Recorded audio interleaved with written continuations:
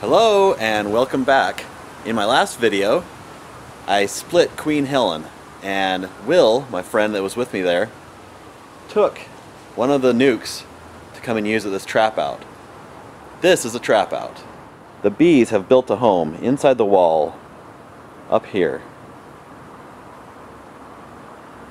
And due to the age of the home and the nature of the siding, the homeowner doesn't want to do any kind of modification here. So he doesn't want to have anyone cut into it to expose the hive.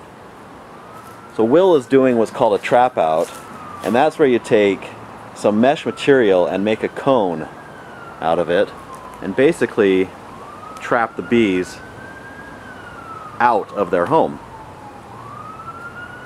This cone makes it so the bees come out but they can't get back in. And then set up another beehive next to it that has brood and other bees in it. And the bees have nowhere to go but into this hive here. The idea is eventually, and it takes time, this doesn't happen overnight, but over the course of a few weeks, or worst case a couple months, the bees should make their way out of the wall and into the hive. The best way to get bees out of a wall is just to open the wall up, because these trap outs can be tricky. You never know what's going to happen. Sometimes they work and sometimes they're a miserable failure. I tried one last year and it was my first attempt. I didn't know what I was doing and it was a miserable failure. This is Will's second time doing a trap out. He's much more experienced with doing the cutouts where you open the walls. He is a licensed contractor and has experience with this kind of thing, and a beekeeper. But trap outs are a little less common, less desirable to do, very tricky, but can be done. After the bees move out of the wall, there's still going to be comb left inside. Usually that means you have to open the wall up anyway and get the comb out so that more pests like rats or other undesirable insects don't make their way in.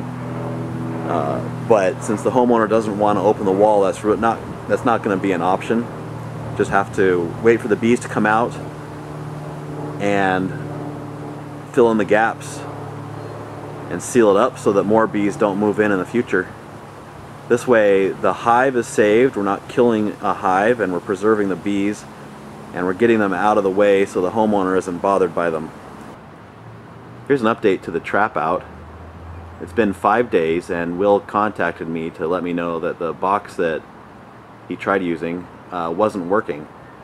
So he got a different box and the bees seem to be moving into it now. Don't know if the hole was too small in the other box or maybe there were too many bees living inside it, but the bees from the wall just did not want to move in. When he replaced the hive, he found another hole that the bees were going in back into the wall, and he was able to seal that up. So it looks like this is going to work. It's just going to take some time, but that's how a trap out is done.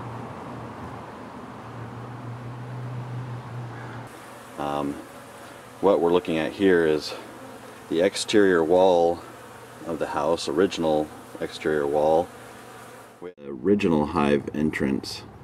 I'm guessing they are kind of blocking off that exit now. Don't know why they would have died there.